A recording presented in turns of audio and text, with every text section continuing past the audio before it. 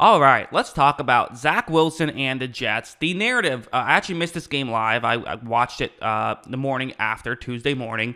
And the narrative I saw was, wow, Zach Wilson, he really stinks. I mean, this team is good, but Zach Wilson, he's the issue. And there's some of that. There is. Definitely Zach Wilson did not play a perfect game. There's no denying that. But I got to be honest, there was a lot of issues with this Jets offense. I mean, this is a defense that have been, giving up points against everybody, and they come in and look like the 85 Bears against you. What went wrong? Well, first, let's start off with a play like this. So it's going to be what's essentially going to turn into a one-on-one matchup on the outside. It's quarters coverage, but with Garrett Wilson running a deep route, 3rd down and 12. I mean, this is the kind of thing where in these situations, if you're Zach Wilson, throw the ball in that direction, right? Pretty simple. Wilson takes the snap, and, the safety doesn't fully go over towards the sidelines. So for Zach Wilson, he's trying to get the ball to Garrett Wilson. Now, is Garrett Wilson open on this play? No, there's not a lot of separation. But you know what? I still want to see Zach Wilson put the ball in this area. That's what I want to see. Give Garrett Wilson a chance. And as you see, this was an okay throw, right? I mean, I would say he gave Garrett Wilson a chance there. Maybe could have given him more of a chance by getting it further away from the sideline, closer towards the middle of the field. Give Garrett Wilson a little bit more room to make a play. But, again, this is kind of one of those situations where it's like, you just have to hit on these. You do. And it's kind of one of those scenarios where if you had an okay quarterback, I don't know if they're converting on this. But if you had Aaron Rodgers, you probably are. And that's maybe the thing. Again, prime Aaron Rodgers, who knows that, once he comes back, who knows how he will end up doing just in terms of, not playing 100% and everything. But, that's kind of how I viewed a lot of these plays where, like, you're kind of expecting a lot from Zach Wilson that he just wasn't able to give you. Like this one, it's a 3rd down and 8 situation. It's going to be man coverage across the board. And this is something that's kind of been a killer for the Jets for a while is, man coverage. They really haven't had receivers be able to get open consistently. So look at those two players right there. They're going to run a stunt, meaning that you have your interior defensive lineman kind of run further towards the, guard's right side of, guard's left. So you're going to run further towards the bottom of the screen, get the edge rusher, hopefully to have a straight shot towards Zach Wilson. That's what you're going to try and do here.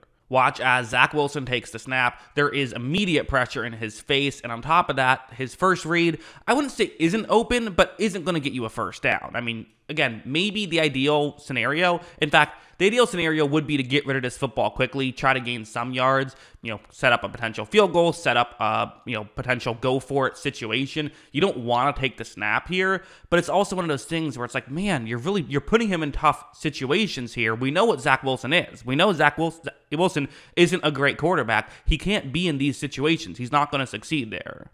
As you see, he does, in fact, get sacked on the play, which that's not good because then it sets up a 4th and a million scenario. Can't go for it. Can't kick the field goal when you had both of those as options late in the 3rd down 2 scores. Yes, if you got rid of the football quickly, maybe they make it a 1-score game. But if a receiver got open, in a way that they could have gotten the first down, or if the offensive line blocked a little better, picked up that stunt a little better, they never have those issues to begin with. So to say it isn't Zach Wilson's fault at all is probably unfair. But to say that it's only Zach Wilson's fault is also unfair. Granted, going over here, there were plays that were just Zach Wilson's fault. I mean, this one early on in the game, cover 2 zone, you're going to hopefully flip it to the tight end underneath the coverage. 2nd down and 6, you're hopefully going to get the first down, but at the very least, get close to the first down if this is complete. Like, watch as Wilson takes the snap. He looks over in that direction, fires in that direction. There's a window. And to be honest, I think with just a good throw, you're getting the first down here. I think that's what you're looking towards. And as you see, it's going to be just over his head, falls incomplete there. So, that's just a missed throw. There's no getting around it. And this is something that's plagued Zach Wilson's entire career, right? Is he will be prone to some of these just, ones where he loses it, right? He'll make these throws where he'll just whiff on them, and that's what happened on that play. Granted, there are also moments like this on tape. Like, this is something that's, I think, worth talking about, because again, I think some people feel like, hey, we get Aaron Rodgers back, everything's going to be great. I still don't know if that's the case. Like, first, let's look at that Chargers player right there, the one I've circled. Watch how he's going to rush the passer and, almost by design is unblocked on this play, which is a bit of a curious, I'm not sure exactly how this was supposed to work. You had a tight end block him for a little bit, but then goes outside. But I don't suppose that block just pushed the defender closer towards where Wilson was going. So not well executed there. Wilson's in trouble.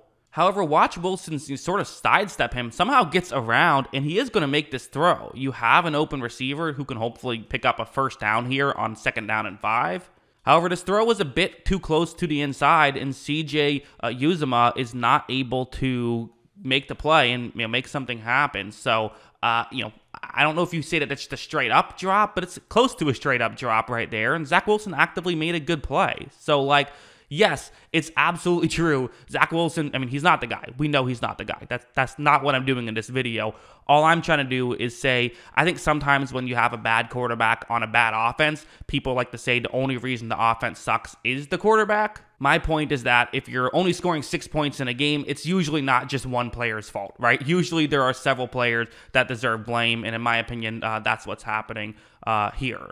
Now, going over here, there were moments, there's flashes, and maybe this was just one of those weird matchups where, I don't know, maybe the Chargers happen to match up well against the Jets for whatever reason, but you see this one-on-one matchup, going to be just a quick curl route, hopefully getting the first down on a 3rd down and 4. That's what you want to see have happen here. This is going to be Xavier Gipson, who's going to be running the route. Watch as Zach Wilson takes the snap, he looks over in that direction, fires in that direction, and look at how open this is. These are the kind of things you want to see, right? And when you have a backup quarterback in, hopefully you can get these situations to where your backup quarterback doesn't have to make spectacular plays and can just make easy plays. Again, much easier said than done. I don't know how many teams can consistently get these types of plays, but it's still nice to see some of them.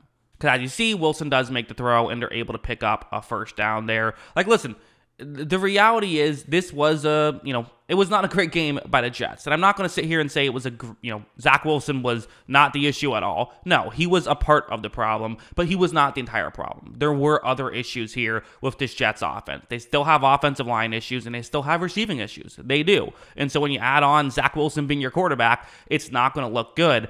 But even if Aaron Rodgers is here, okay, he's going to do a lot. He's going to help a lot. But, is he going to turn this into a top 5 offense? I don't think so. I just don't think so. At least not if they play like they did against the Chargers. Maybe if they can take a step forward, okay, we'll see. But, as of right now, it was just kind of a mess for the Jets here in this one. So that's what I think about all of this. What do you think? Let me know in the comments below. What were your thoughts on Zach Wilson and the Jets' offensive performance? Always love hearing from you. And of course, as always, thanks for watching.